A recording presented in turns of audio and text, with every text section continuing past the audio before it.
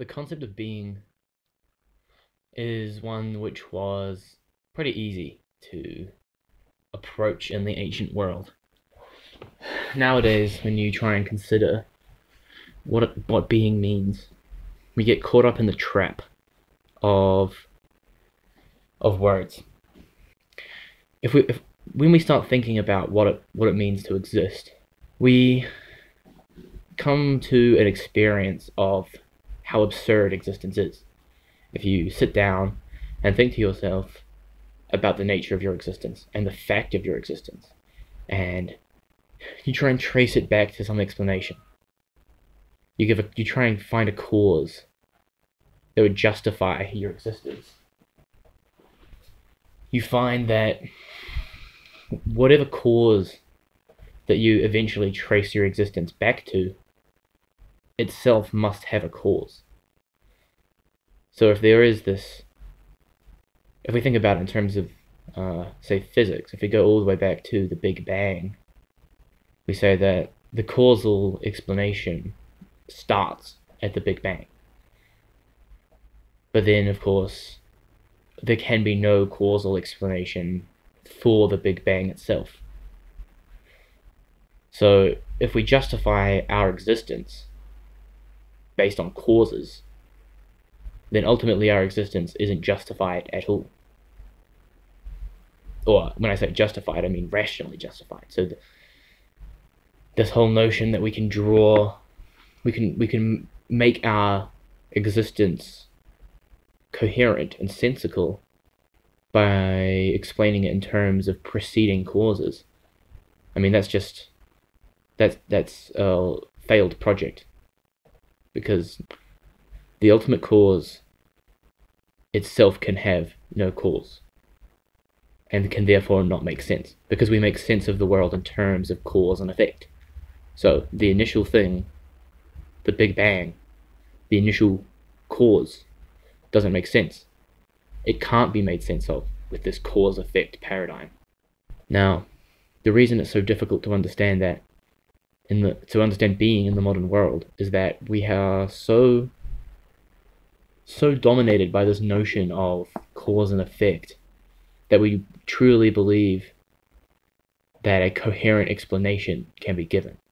So as soon as we have this experience of how absurd our existence is, our instinct is still to explain that experience in terms of a cause. Why did I have that experience? Is our instinct.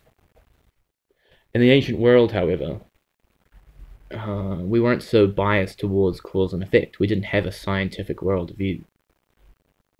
So the notion, once the experience was had, there was no instinct to reduce it to an explanation. The experience itself was given its due respect. Because really, when it comes to understanding how unusual our existence is, it can't be put in words. Directly, at least. You can't put the experience into words. And our instinct is to reduce the experience to words. Because we have this experience and we want to share it with other people. And the only way of doing that is through verbal communication. But of course, I've had that experience, and I'm trying to communicate through words that experience to others. And I don't think it's entirely impossible.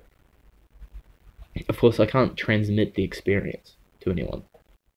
So you might say that the description is more of a suggestion. But there's a certain humility involved with recognizing that. There's a humility in realizing that experience can't be directly communicated. It can only be indirectly communicated. And in the ancient world, there was a recognition of that fact, because there was an appreciation for the spiritual or mystical, whatever you want to call it, world. I think in the past, in the ancient past, people were able to think that since they were more open to religious and supernatural experiences, And so there wasn't such a need for words, or the function of words was different, because nowadays, if I have this experience of my own existence being peculiar, it's genuinely difficult to relate that to anyone, because virtually nobody has that experience, or if they do, it's no one really recognizes it. Whereas in the ancient world, since everyone was so open to supernatural things, it could be expected that when you're speaking to someone that they'd had many of the experiences which underlie your words. So now the difficulty is that we are so dominated by words that we really have no shared experience. We've put so much effort into sharing via words that we've lost this intuitive mode of communication. Where, I mean, if you've ever been on a trip with another person, it's very frequently almost as though a telepathic communication takes place. Now, I don't necessarily believe that it does. I mean, it could be, but it's also very possible that it just feels like telepathy, but the reality is that the communication is happening on a more body. The body is communicating. It's body language. You become hyper aware of the meaning conveyed by looks when tripping with another person. It is as though you can see into their minds, at least much more than is possible in a sober state.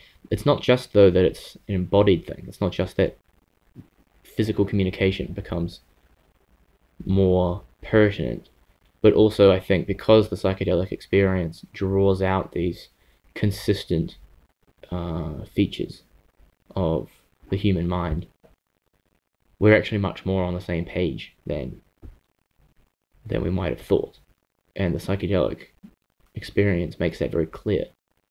So it may feel as though you're in telepathic communication, not because there is such communication, but because the realization that you're on the same page is just extremely intense, and we can only really experience it as telepathy. So if I'm having a psychedelic experience and I'm being possessed by this very unusual emotional state, and then I look at my friend who's in the same state, but I can see his body language seems to suggest that he's in the exact same state, and that is unbelievable.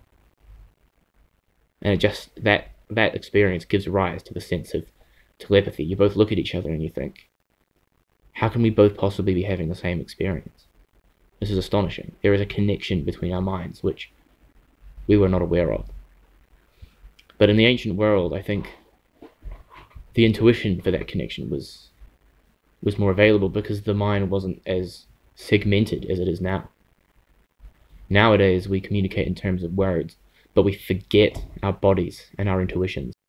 And so we are not comfortable with this wider range of experience. It's as though they had available to them profound lenses through which to see the world, and we're stuck with one, but we don't even notice we're wearing it.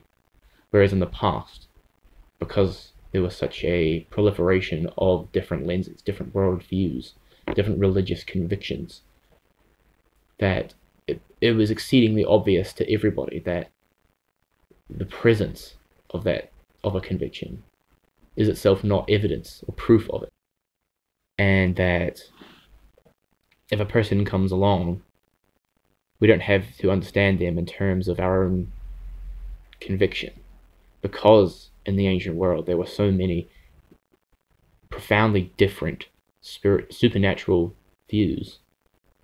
It was necessary and instinctive and natural to listen to another person in their own terms, to recognize that another person may well have a very different lens But now we're all convinced, deep down, and most of us don't know it, that it's words, the logos, which is the lens through which we must see the world. And we don't really listen with open ears. We listen waiting to respond. And of course that is worse now than it has ever been. But it's not purely the result of media or celebrity culture. It is what happens when the mind becomes totally dominated by the linguistic lens. And so when we have these experiences of the absurdity of our existence, we are not listened to when we explain them. We try and explain them in terms of words, but no other frames are available, and they just can't be packed into words, these experiences. Whereas if we had the storytelling religious nature of the ancients, it might be much easier to explain these experiences, because everyone would have had experiences which shatter the linguistic worldview. Because, see, the linguistic worldview, this following of the logos, has its advantages. It's this Socratic idea that if we can overcome the passions, if we can prevent ourselves from being slaves and driven here and there by our passions, and we can direct ourselves through reason, then that's the best way of living life. Optimistic rationalism, as Nietzsche says. But not every experience will fit into words. So there is this utility of words, and we had to reject the other frames in order to receive the utility of words. We had to sacrifice the others. We had to push all of our energies into this one mode. And it seemed quite justifiable, because Socrates was considered a wise man. And Christianity certainly has had an incredible effect on the mind of humans. But now that the Christian era is coming to an end, we see the proliferation of experiences which cannot be contained within the verbal mode of communication. And so other modes become necessary. So it's necessary then, of course, to understand the ways that the ancients communicated with each other, and hence to understand ancient philosophy and religion.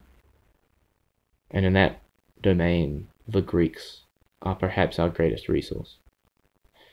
Although ancient Hindu literature is also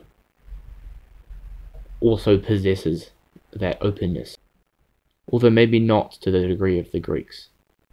But I'm personally not as familiar with Hindu religion as I am with ancient Greek culture. So I won't say, but I am motivated to investigate the Hindu and Buddhist scriptures, because I suspect that they will possess the language to explain these experiences. They're not so convinced of the logos. They're not dominated by it. They don't subject everything to it. And so they're able to explain experiences which can't fit into the linguistic paradigm. And of course, in this new era, I don't know what the new paradigm will be, but clearly it's a departure from Christianity. So it's necessary, if we are to understand the coming era, it's necessary that we understand the era which we are leaving, which I can't claim to do in full at all. And it's also necessary to understand the era which preceded it, so that we might see a pattern. We might be able to predict the direction that our cultural narratives are moving. And of course there's plenty of material in the modern world. There's massive and rapid change taking place. And certainly there are patterns to that change. We can see the direction in which we might head, but I think there's just too much information that there's so much information that it's difficult to really calculate and predict what's going to happen in the future based on what we see in the present. Whereas if we take a much broader historical frame, we can see where we're heading. We can see where we were in the era before Christianity, and then we can see how Christianity affected us and what's left over. What did Christians miss that the Greeks and Hindus were able to express and to share and to live by? And then how might we take the best of Christianity and take the best of the ancient world and find a new paradigm which is better than either? Because the consequences of adopting or simply regressing to the ancient paradigm is not good. For it was a world dominated by violence. And we would inevitably, if we fell back into the Greek worldview, we might have a few hundred years of explosive creation and war. But with our technology, we would inevitably destroy ourselves if we would be as open to our passions as the Greeks. But it's supposing we did survive, it's inevitable that we would feel in the end a sense of, we would become decadent, and we would feel a sense of spiritual lostness, just as the Romans did as their empire came to an end.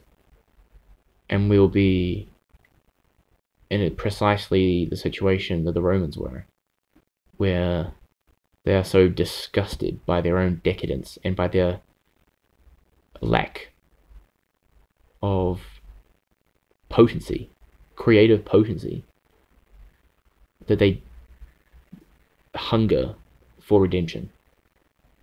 And of course, it was that tension which gave rise to the New Testament and Christianity. And of course, that pattern would repeat itself if we simply regressed to the Greeks as a response to the death of God. So we can't simply go back, but we have to go forward. We have to find a new paradigm. And so we should look to the Greeks, but then we should look outside of our own culture. Christianity, while profound and very meaningful, means nothing to Native Americans. They'd never heard of it. Or Pacific Islanders. Or Asians. And so, or Africans, of course. So we ought to look to these other religions as well. For religions and philosophies, for the parts of the mind which we have neglected. We should take the best from the Greeks and the best from the Christians. But as our world is now so interconnected, our new paradigm is going to have to be a global one. So our task is not only to find a new paradigm which would satisfy Europe and the Western world in general, but we have to find one which is intuitable to Hindus and Buddhists and Muslims and Native American religions of all colors and other forms of philosophy. We need a paradigm which can bring those all together. And I don't think it's going to emerge rapidly. There are going to be many which are generated in this period, and we simply won't know which one is correct. There will not be a correct answer. We are currently in a phase of establishing which one will be by experimentation. We simply can't study the books and perfectly predict what the next will be. Of course, it will be informed by the books. And the more we can equip ourselves with the language of the ancients, the more we can express to each other the material with which we're dealing, the paradigms the better we can express these paradigms, the better the paradigm we will end up with, and the faster we will get there. So of course, understanding the ancients is vital, but it won't allow us to predict with certainty. Understanding the human soul is like understanding music. While it's true that there is a mathematical pattern to music, it can't be learnt by theory. Music is an embodied discipline. It's embodied art. So it's not possible to understand music by theory alone. And in the same way, it's not possible to understand history and the human soul by theory alone. But virtually all great musicians have been well versed in theory. And I suspect that the leaders of the future who will present their paradigms of the future will also be well versed in theory. But it's also true that the pure theorist, will never understand music, and the pure theorist will never produce values. The pure theorist will never produce worldviews that engage the world.